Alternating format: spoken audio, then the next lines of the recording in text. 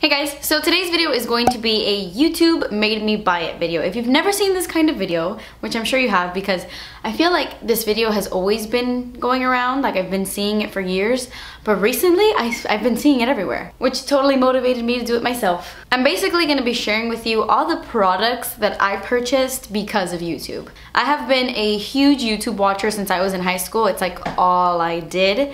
I've been on YouTube for 3 years, but I've been watching it for about 6 years now, 6 or 7, and there were so many things that like everyone was talking about at the same time. Things that were so hyped at the moment that I went out and purchased it myself. Purchases I made because of YouTube, and I'm gonna be sharing them with you, whether I like them or not, whether I think they were worth the hype or not, whether I still use them or I don't use them that much anymore. That's what we will be talking about today. So I'm not gonna go in any order. I'm just gonna grab from this pile and talk about things. And most of these products you guys will be familiar with because, well, they was all over YouTube at one point. I'm gonna start with eyeshadow palettes. Now, I was looking through my collection and immediately these two palettes stood out to me. One more than the other one, but they were totally both purchased because of all the hype on YouTube. This one more though. This is the Urban Decay Naked Palette. If there is one thing in my collection that automatically reminds me of YouTube, is this. Out of everything I own, it's this. This just brings back so many memories. This is actually the first high-end purchase I ever really made. I saw 3 videos on this palette. There were 3 tutorials by 3 different YouTubers, and I was like obsessed. It was like I needed to have this. I saw a video by Candy Johnson. She was like in her bathroom filming a makeup tutorial on this, and then I saw Julia Graf and Marlena from Makeup Geek, OG YouTubers right there. Watching them made me totally buy this, and I don't regret it. I used this so much. It was my all-time favorite palette for so long. Unfortunately, I don't really use it that much anymore because I have so many other palettes, and I actually prefer my Too Faced Chocolate Bar palette over this one. I know everyone spoke about the Naked palette in their YouTube Made Me Buy It video, but it's just like the cult palette. All the Naked palettes were like all the rage on YouTube a few years ago. The same definitely goes for the Lorac Pro. This is the original Lorac Pro. I did get the second one sent to me, and then all the other Pro palettes after that have been sent to me, but this one right here I did purchase myself. Everyone and they mama was talking about this. Everyone had a makeup tutorial using this palette, so I went out and I purchased it, and I don't love it as much as I love the Naked palette or the Chocolate Bar palette, but it is a great palette. You have a row of mattes and then a row of shimmers. I personally prefer this one over the Lorac 2 and the 3, and it is something I don't regret buying because of YouTube. I think it was highly recommended and for a really good reason. So while I was looking at my bronzer drawer, this one immediately jumped out at me. This is the Benefit Hoola bronzer. This specific one I did not purchase. This has like my name on it and Benefit sent it to me, but I did purchase a Hoola. I just don't have it anymore because I purchased it years ago and it was old, so I no longer have it, but I remember buying it because of YouTube. I feel like Benefit Hoola and NARS Laguna bronzer were the only bronzers people were talking about a few years ago. Now so many companies have so many different products that you hear different YouTubers talk about different things, but loud. Everyone was talking about Benefit Hoola. Everyone. It's the bronzer I'm wearing on my face right now. I do like it, but I have other bronzers in my collection that I like a little bit more. But when I did buy it, I did use it and I wore it all the time. Let me know in the comments below if you bought Hoola because of YouTube, or if you bought any of these because of YouTube. I remember the day that I purchased the NARS Radiant Creamy Concealer for the first time. I was in Mississippi, I was in Sephora, and I picked up the shade Custard because this is the shade everyone was talking about. So not only were people talking about NARS Radiant Creamy Concealer, they were talking about NARS Radiant Creamy Concealer and Custard. It's like everyone was talking about Custard. So I went in not knowing, and I picked up Custard, but it's much too dark for my under eyes. So I went in and ended up buying Vanilla, which is my perfect color for underneath the eyes. So I actually used to use Custard as foundation all the time. I would just dot it all over my face and then buff it in with a blending brush. And I love how this looks as a foundation, by the way. Another YouTube Made Me Buy It product was actually the NARS Sheer Glow. There was a time on YouTube where every single YouTuber was talking about NARS Sheer Glow. I ended up buying it, but it broke me out, so I returned it, so I can't talk about it today. But anyway, back to these. And I actually love it. It's my favorite concealer till this day. This one and the Tarte Shape Tape have been my ride or die concealers since I got them. I have repurchased Vanilla time and time and time again. Love this concealer, and yes, I'm so glad YouTube made me buy it. The Jordana Best Lash Extreme was like everyone's cult favorite mascara for so long, and when I first bought it, I didn't like it. I thought that it made my eyelashes look chubby. I don't know. This was even in a very, very old disappointing products video. This.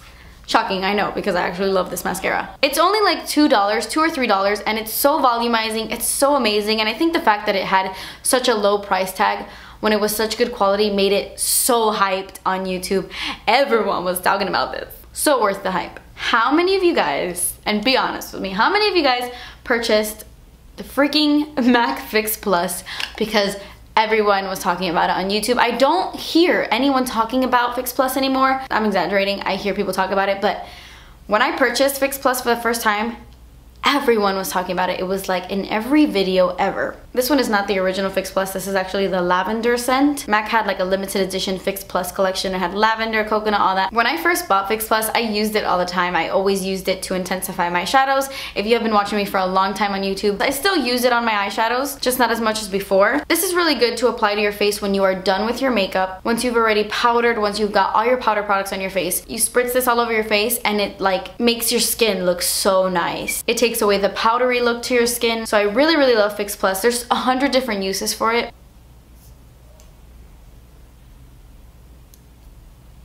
I don't have to say anything. Just by showing you this, you guys know, you're like, yep, YouTube did make you buy that, yeah. This is the Laura Mercier Loose Setting Powder in the shade Translucent. I got the little one because it's cheaper than the big one. I purchased this after hearing so many people rave about this. Till this day, it's like the most raved about powder, I think. I don't hear anyone talk about face powders the way that I hear people talk about Laura Mercier Translucent. It's people's cult powder. It's their ride or die powder. I actually like it. I think it's a great powder. It just can tend to look a little bit powdery on my skin if I don't moisturize. But if you have oily skin, I think you would love this powder. It is very pricey, but they sell this small one for around $22. Okay, so I declutter my makeup pretty often. I mean, I still have a crap ton of stuff in my collection, but every once in a while, I'll go through my stuff, donate it, give it away, send it to Cuba. I always send stuff to Cuba. And I was looking at my foundation collection and I was like, wow, none of these were like really hyped at a point. But then I saw this and I remembered the mission I went on to buy it.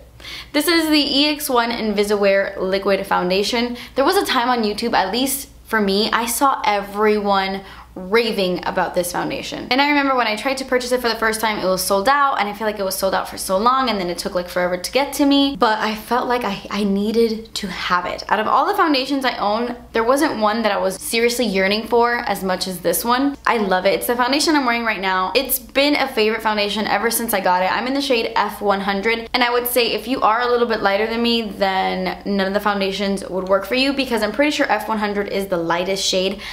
I just recently heard that they came out with a ton of new colors though. They expanded their shade range. I haven't seen it, but I'm so glad they did, if they did, or if maybe I heard that as a rumor, I don't know. But the majority of their foundations are targeted towards people with kind of like an olive undertone. It looks so fresh and natural on the skin, but it will look like that all day. It's not super full coverage, like you can totally see my imperfections through this foundation, but it gives your skin a skin-like look. I completely love that it's a pump. I love the packaging. It's seriously, it's a great foundation. And YouTube made me buy. Okay, so this isn't the original blush I purchased, but I gave mine away. But this is definitely the blush that YouTube made me buy. This is the Orgasm Blush by NARS. This one is just in a special packaging because NARS recently came out with like an oversized Orgasm blush, and then they just ended up sending it to me. But way back when, even before I started my channel, I had purchased NARS Orgasm because I heard everyone raving about it. Literally everyone. This was the YouTube blush, NARS Orgasm. I remember going into the store and swatching it and not loving it, but buying it anyway because, I mean, everybody else loved it. It has to be perfect. I don't love this blush. It's the blush I'm wearing on my cheeks today, but I've always thought it looked ugly on me. This one has a different formula or a different consistency than I remember because the Orgasm that I purchased years ago was so chunky. It was literally like chunky and glittery, and it emphasized all my pores. It was just like a fart of glitter and pink on my face, and I don't know. There are so many other blushes on the market that I love more. So many other NARS blushes I love way more than Orgasm. There's probably like 100 of you guys watching like, what do you mean? That's my favorite blush. I wish I had the original Urban Decay Primer Potion that I purchased because I loved the old packaging. This is my primer potion in the shade Enigma, so totally not what I want to talk about. I just don't have the original anymore. But I remember I went into Sephora with my friend Amelia, and the woman at Sephora was telling us about this new primer. It was from Urban Decay. It was amazing. It was called the Primer Potion. It came in like an actual potion. The old packaging looked like a little bottle. And I remember she had put it on the back of her hand and then applied an eyeshadow on top. And me and Amelia were like floored. We were like, what?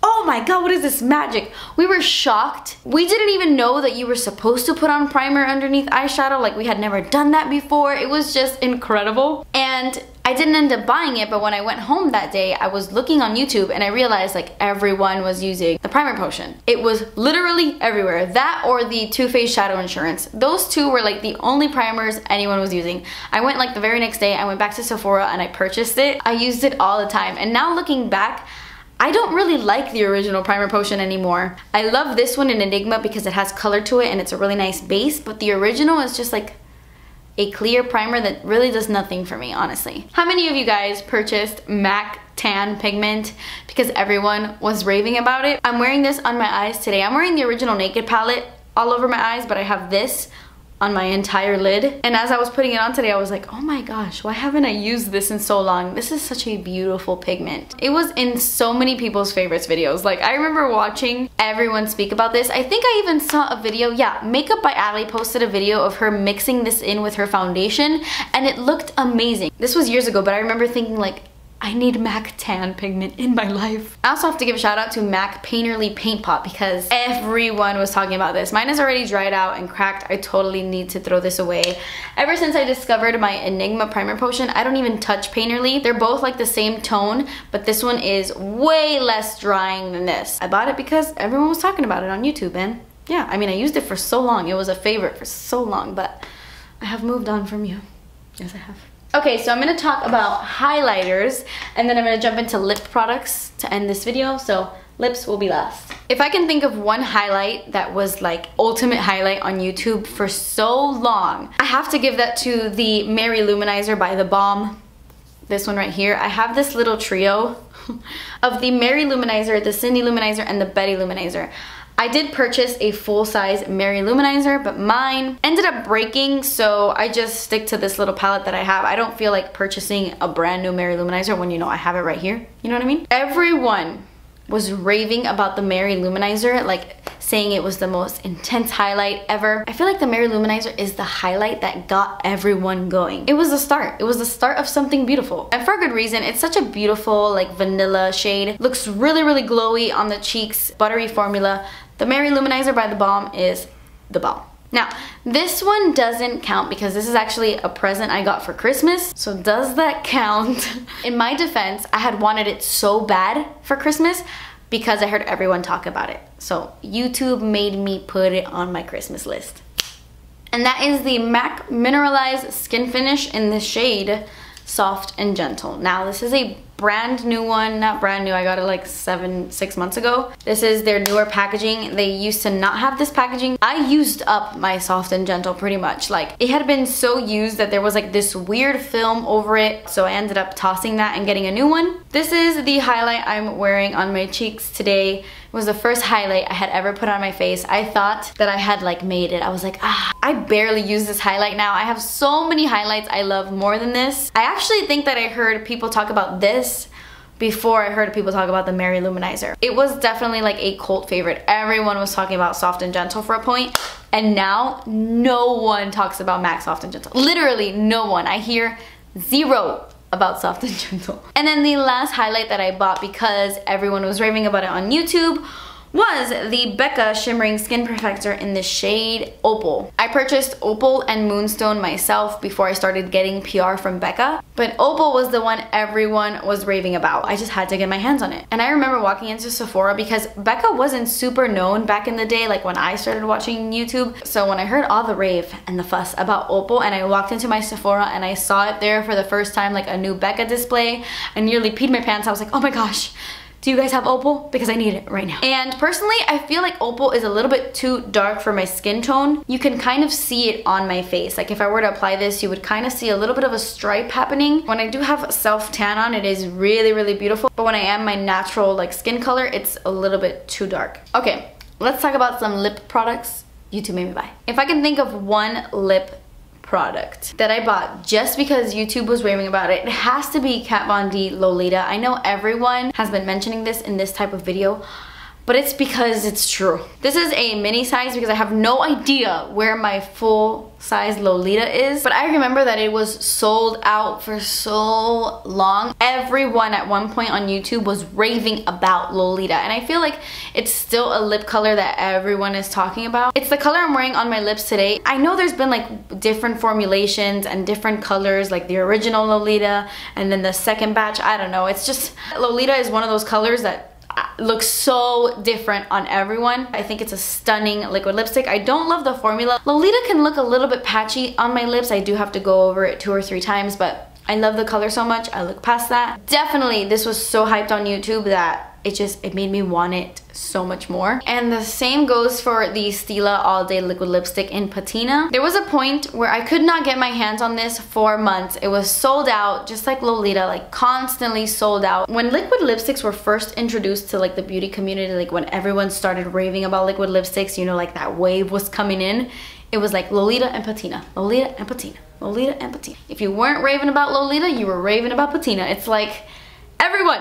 I used to love the Stila liquid lipsticks. They were my favorite formula ever until I got introduced to a ton of other brands, and now they're definitely not my favorite formula. They're a little bit drying and a little bit crumbly on the lips, but this one I don't have any problems with. It's a really, really, really stunning color. Okay, so MAC Stone lip liner was so hard to get, along with Soar.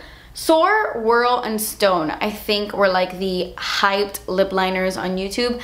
I cannot find my Whirl and I cannot find my Soar lip liner anywhere. I don't know where they went. I don't know who took them. And I definitely purchased them because everyone was raving about them. I have used this Stone lip liner maybe like twice in my life. I don't love the MAC lip liners, at least not the wooden ones. I really, really, really love their Pro Longwear lip liners. I think they're really creamy. They last all day. They don't tug at my lips. I don't know, their wooden lip liners are not that great, and everyone raves about them, and I don't know why, because they're like drying and they're just not the best. I do not think these are worth the money at all, but Stone, YouTube made me buy you. Okay, and then the last 2 products I'm going to be talking about today, one is a lipstick and one is a lip gloss. The Buxom White Russian lip gloss was like everyone's favorite lip gloss for a while. The first person I heard talk about it was Nicole Guerrero. I was hearing so many people talk about White Russian. Not Buxom lip glosses in general, like White Russian specifically. And I had purchased this when I first started my channel. I remember I had just recently started my channel when I bought this, and it was the only lip gloss I wore like for months. Still to this day, White Russian is probably my favorite lip gloss of all time. If I could get rid of every single lip gloss I own and only keep one, Buxom's White Russian. So my last item for the video today is a MAC lipstick. My very first video on YouTube was actually my MAC lipstick collection. I'm pretty sure that was my first video ever. It's probably the most embarrassing video on YouTube because like halfway through the video it gets super dark. You cannot see the lipsticks on my lips, yet I posted it anyway. I don't know why, but I did. Amateur.